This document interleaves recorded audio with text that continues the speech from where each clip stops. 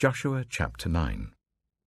Now when all the kings west of the Jordan heard about these things, the kings in the hill country, in the western foothills, and along the entire coast of the Mediterranean Sea as far as Lebanon, the kings of the Hittites, Amorites, Canaanites, Perizzites, Hivites, and Jebusites, they came together to wage war against Joshua and Israel. However, when the people of Gibeon heard what Joshua had done to Jericho and Ai, they resorted to a ruse. They went as a delegation whose donkeys were loaded with worn-out sacks and old wineskins, cracked and bended. They put worn and patched sandals on their feet and wore old clothes. All the bread of their food supply was dry and mouldy. Then they went to Joshua in the camp at Gilgal and said to him and the Israelites, "We have come from a distant country. Make a treaty with us." The Israelites said to the Hivites, "But perhaps you live near us, so how can we make a treaty with you?" "Well, we are your servants," they said to Joshua. But Joshua asked, "Who are you, and where do you come from?" They answered, "Your servants have come from a very distant country because of the fame of the Lord your God. For we have heard reports of him, all that he did in Egypt, and all that he did to the 2 kings of the Amorites east of the Jordan, Sihon, king of Heshbon, and Og, king of Bashan, who reigned in Ashtaroth.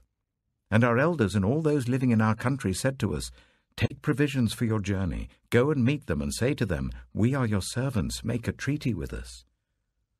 This bread of ours was warm when we packed it at home on the day we left to come to you. But now see how dry and mouldy it is. And these wineskins that we filled were new, but see how cracked they are. And our clothes and sandals are worn out by the very long journey." The Israelites sampled their provisions, but did not inquire of the Lord. Then Joshua made a treaty of peace with them to let them live, and the leaders of the assembly ratified it by oath. 3 days after they made the treaty with the Gibeonites, the Israelites heard that they were neighbors, living near them. So the Israelites set out, and on the 3rd day came to their cities, Gibeon, Kephirah, Beeroth, and Kiriath-Jearim.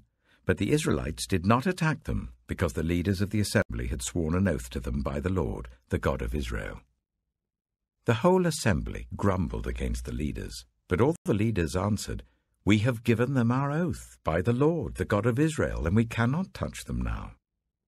This is what we will do to them. We will let them live, so that God's wrath will not fall on us for breaking the oath we swore to them."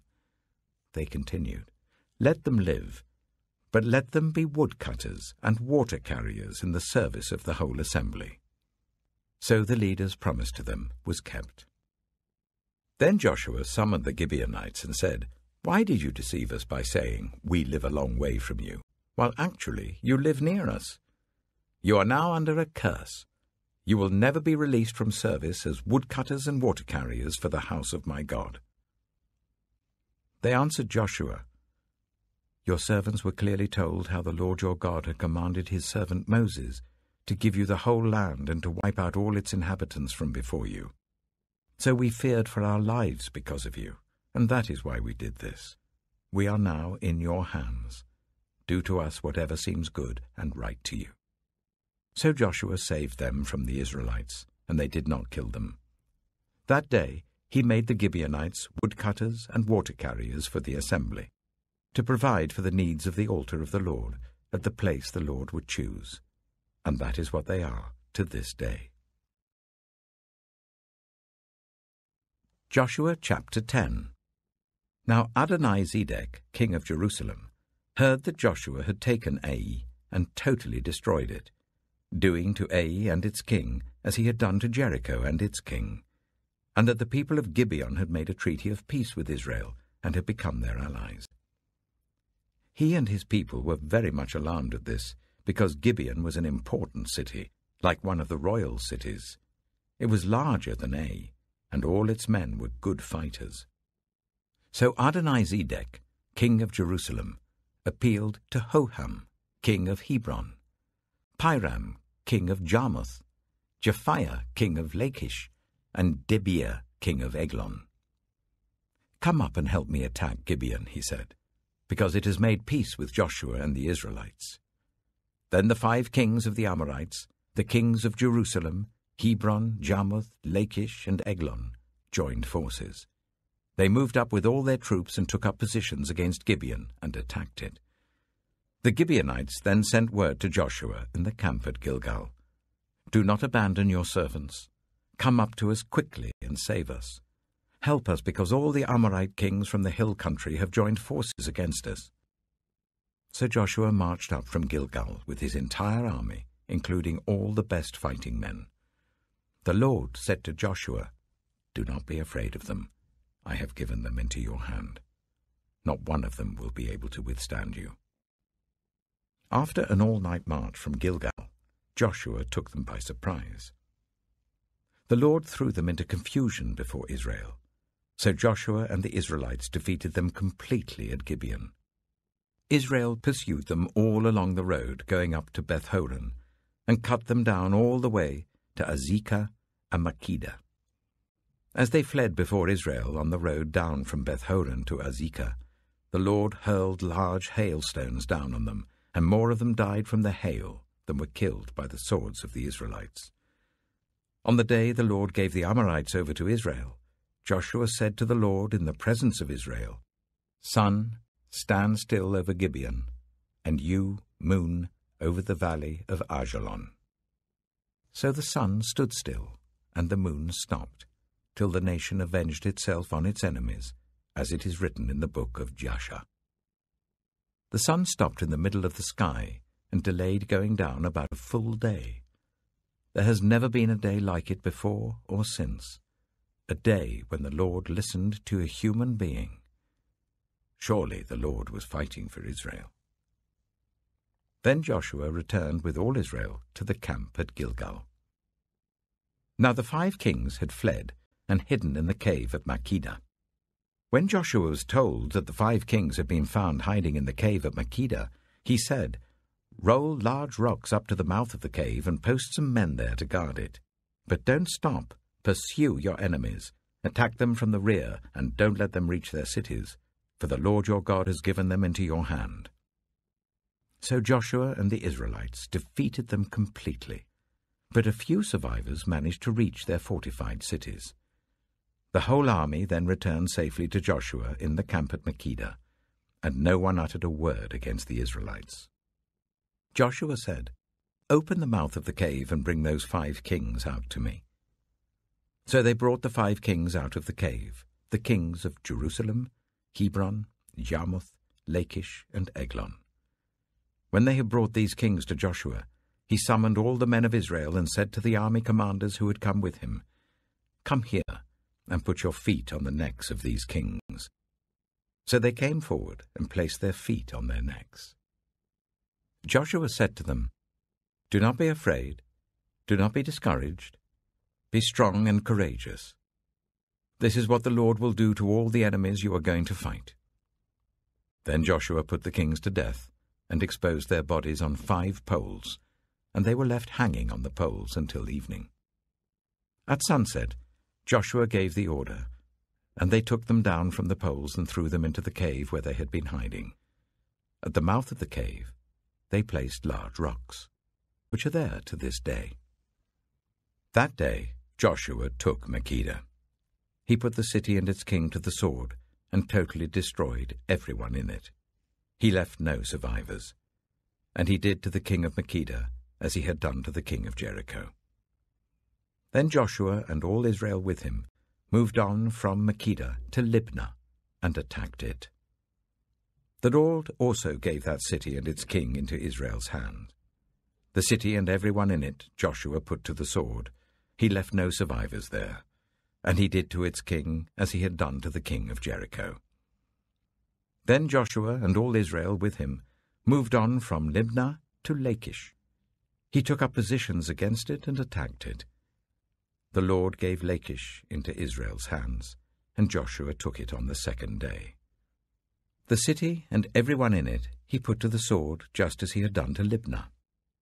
Meanwhile, Horam, king of Gezer, had come up to help Lachish, but Joshua defeated him and his army, until no survivors were left. Then Joshua and all Israel with him moved on from Lachish to Eglon. They took up positions against it and attacked it. They captured it that same day and put it to the sword and totally destroyed everyone in it, just as they had done to Lachish. Then Joshua and all Israel with him went up from Eglon to Hebron and attacked it. They took the city and put it to the sword together with its king, its villages, and everyone in it. They left no survivors. Just as at Eglon, they totally destroyed it and everyone in it. Then Joshua and all Israel with him turned round and attacked Debir. They took the city, its king, and its villages, and put them to the sword. Everyone in it they totally destroyed. They left no survivors. They did to Debir and its king as they had done to Libnah and its king, and to Hebron. So Joshua subdued the whole region, including the hill country, the Negev, the western foothills, and the mountain slopes, together with all their kings. He left no survivors.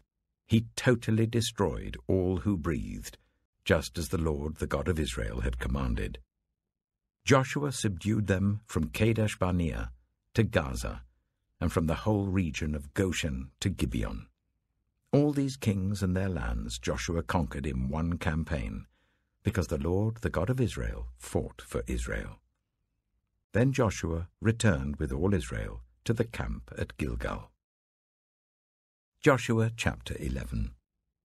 When Jabin, king of Hazor, heard of this, he sent word to Jobab, king of Madon, to the kings of Shimron and Akshaph, and to the northern kings who were in the mountains, in the Arabah south of Kinnereth, in the western foothills, and in Naphoth Dor on the west, to the Canaanites in the east and west, to the Amorites, Hittites, Perizzites, and Jebusites in the hill country, and to the Hivites below Hermon in the region of Mizpah. They came out with all their troops, and a large number of horses and chariots, a huge army, as numerous as the sand on the seashore. All these kings joined forces and made camp together at the waters of Merom to fight against Israel. The Lord said to Joshua, "Do not be afraid of them, because by this time tomorrow I will hand all of them, slain, over to Israel. You are to hamstring their horses and burn their chariots." So Joshua and his whole army came against them suddenly at the waters of Merom and attacked them, and the Lord gave them into the hand of Israel. They defeated them and pursued them all the way to Greater Sidon, to Misrephoth Maim, and to the valley of Mizpah on the east, until no survivors were left. Joshua did to them as the Lord had directed. He hamstrung their horses and burned their chariots. At that time, Joshua turned back and captured Hazor and put its king to the sword. Hazor had been the head of all these kingdoms. Everyone in it they put to the sword. They totally destroyed them, not sparing anyone that breathed, and he burned Hazor itself. Joshua took all these royal cities and their kings and put them to the sword. He totally destroyed them, as Moses, the servant of the Lord, had commanded. Yet Israel did not burn any of the cities built on their mounds, except Hazor, which Joshua burned.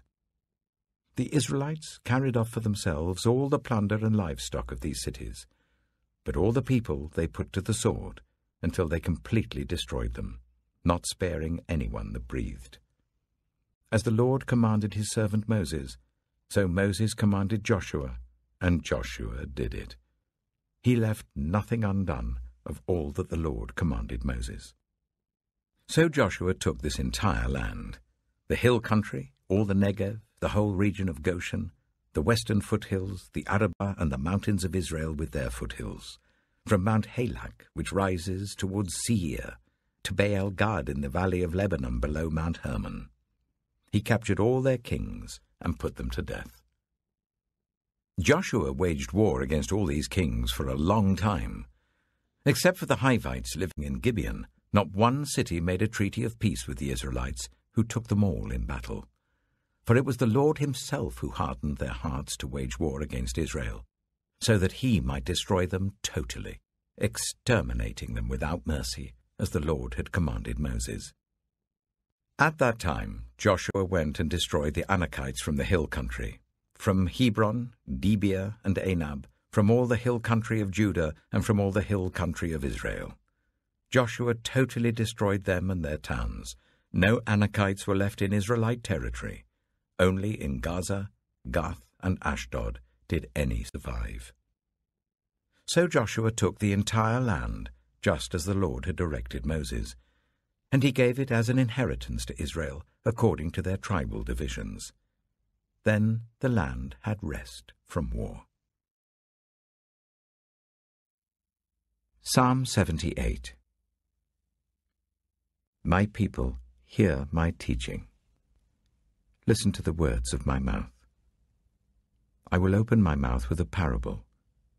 I will utter hidden things, things from of old, things we have heard and known, things our ancestors have taught us.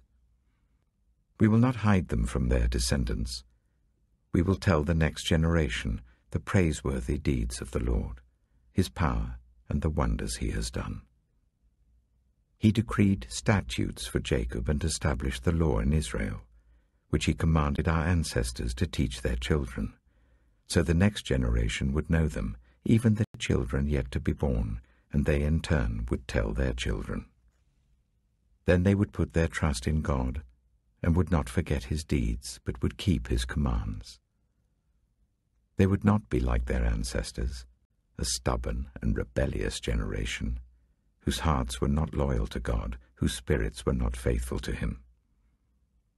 The men of Ephraim, though armed with bows, turned back on the day of battle. They did not keep God's covenant and refused to live by his law.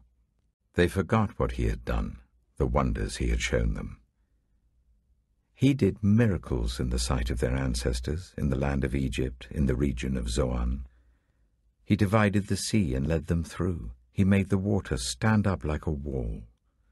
He guided them with the cloud by day and with light from the fire all night. He split the rocks in the wilderness and gave them water as abundant as the seas. He brought streams out of a rocky crag and made water flow down like rivers. But they continued to sin against him, rebelling in the wilderness against the Most High. They willfully put God to the test by demanding the food they craved. They spoke against God. They said, "Can God really spread a table in the wilderness?" True, he struck the rock, and water gushed out, streams flowed abundantly, but can he also give us bread? Can he supply meat for his people? When the Lord heard them, he was furious. His fire broke out against Jacob, and his wrath rose against Israel, for they did not believe in God or trust in his deliverance. Yet he gave a command to the skies above and opened the doors of the heavens. He rained down manna for the people to eat. He gave them the grain of heaven. Human beings ate the bread of angels. He sent them all the food they could eat. He let loose the east wind from the heavens, and by his power made the south wind blow. He rained meat down on them like dust, birds like sand on the seashore. He made them come down inside their camp, all around their tents. They ate till they were gorged. He had given them what they craved. But before they turned from what they craved, even while the food was still in their mouths, God's anger rose against them. He put to death the sturdiest among them, cutting down the young men of Israel. In spite of all this, they kept on sinning. In spite of his wonders, they did not believe. So he ended their days in futility and their years in terror. Whenever God slew them, they would seek him. They eagerly turned to him again. They remembered that God was their rock, that God Most High was their Redeemer. But then they would flatter him with their mouths, lying to him with their tongues. Their hearts were not loyal to him. They were not faithful to his covenant. Yet he was merciful. he forgave their iniquities and did not destroy them. Time after time he restrained his anger and did not stir up his full wrath. He remembered that they were but flesh, a passing breeze that does not return. How often they rebelled against him in the wilderness and grieved him in the wasteland. Again and again they put God to the test. They vexed the Holy One of Israel. They did not remember his power. The day he redeemed them from the oppressor, the day he displayed his signs in Egypt, his wonders in the region of Zoan. He turned their river into blood. They could not drink from their streams. He sent swarms of flies that devoured them and frogs that devastated them. He gave their crops to the grasshopper, their produce to the locust. He destroyed their vines with hail and their sycamore figs with sleet. He gave over their cattle to the hail, their livestock to bolts of lightning. He unleashed against them his hot anger, his wrath, indignation, and hostility, a band of destroying angels. He prepared a path for his anger. He did not spare them from death, but gave them over to the plague. He struck down all the firstborn of Egypt, the firstfruits of manhood in the tents of Ham. But he brought his people out like a flock. He led them like sheep through the wilderness. He guided them safely, so they were unafraid. But the sea engulfed their enemies. And so he brought them to the border of his holy land, to the hill country his right hand had taken. He drove out nations before them and allotted their lands to them as an inheritance. He settled the tribes of Israel in their homes. But they put God to the test and rebelled against the Most High. They did not keep his statutes.